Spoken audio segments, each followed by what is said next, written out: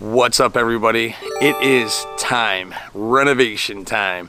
And I know everyone's getting into their projects, but you know, I've been staring at this all summer. It's been killing me. So what I have going on here, it's a little compaction going on the top. It's a little crusty. So I'm just gonna spray some water. I already started over there and I'm like raking the top to fluff it up to take the seed.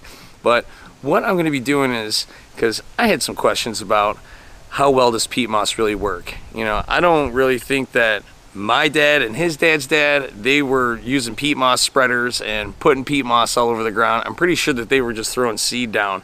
And I don't know really if farmers or sod farmers, I don't think they're out there with gigantic Landsies throwing peat moss all over their fields. I'm pretty sure they're just using grass. So it seems that the regular practice in the lawn care community is using peat moss after you seed, you know, and I understand that it shows whether or not it needs water because it gets darker and everything, but you know, if you just water it once a day, twice a day, you know, keep the seed wet, it should be fine.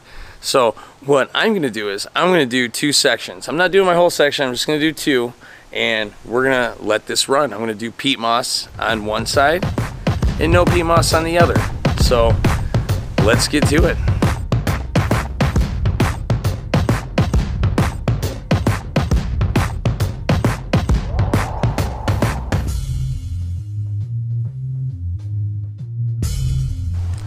All right, there it is. All nice and level. Not perfectly level, but level enough. And now what we're gonna be doing is putting some of this stuff on.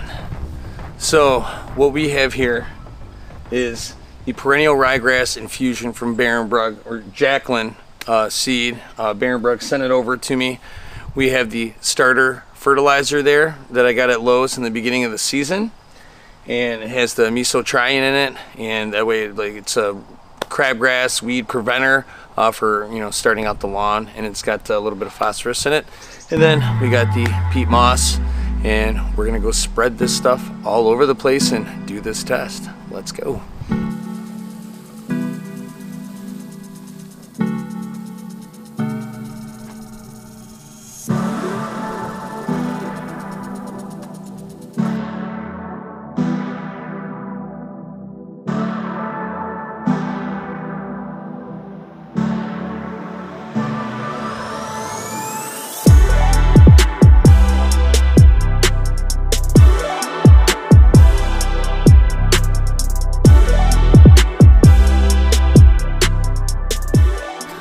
All right, it's time for the nasty.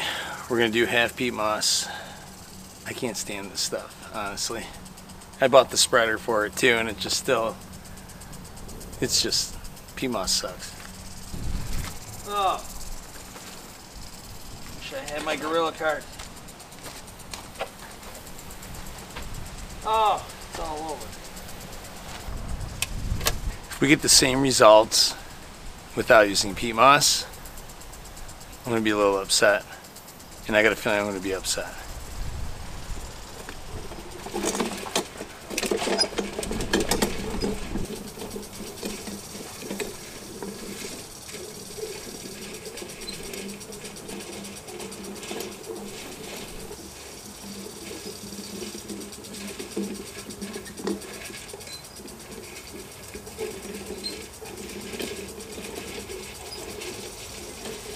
Alright guys, there it is. Using a little twisty sprinkler and an impact sprinkler. I'm still a hose dragger, always will be, but you can see our line, and we have peat moss all over there, and then we come over here. That was the area seeded with no peat moss. So, but there is one factor. I'm not saying that peat moss, you need it. You know, obviously you don't, because there is germination over here. But this is very compacted soil, and as you can see, plants are tipped over. We got serious puddles down there, and we had some really bad rain, and there was washout. I threw seed on both areas again, and it's just the slope washed it all down. So is it a true you don't need peat moss? I don't think so, you know, because the slope really killed it. But I mean, you can see over here little patches of grass growing. That's the washout from the peat moss. I mean, let me show you. Look at this.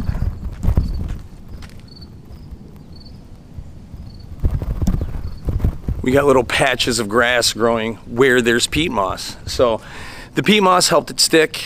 You can clearly see the line. So I don't know. Hopefully this helps you guys out, because I was curious myself, and it's not a true because the land is not level here, but the whole thing is a slope. So, you know, where there was peat moss, it grew a lot better. It's growing in the peat moss, it's helping it stick, and the rest of the stuff washed away. So I'm all for peat moss. So hopefully this helps you guys out. Consider subscribing to the channel, follow me on Instagram, and I'll see you guys in the next one. Thanks.